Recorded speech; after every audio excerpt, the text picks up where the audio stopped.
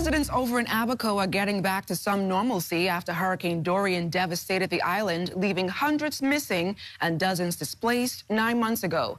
Just last week, 51 Abaconians, including 5 children with their belongings, returned home after getting back on their feet, courtesy of Eleuthera residents.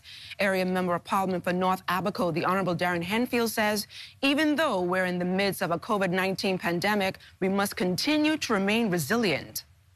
When you've lost everything moves too slowly, and so it looks like you're moving slowly. But when you go back to Abaco and you look at Abaco.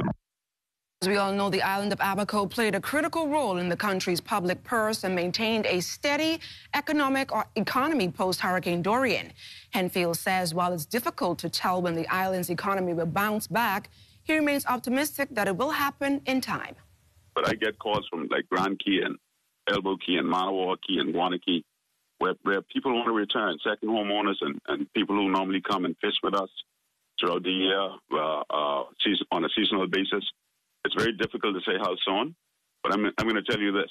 This government, led by Hubert Minnis, will not stop until we cause Abaco and Grand Bahama, which represents almost 20% of the economy of the Bahamas, to return to that place of prominence which we once held.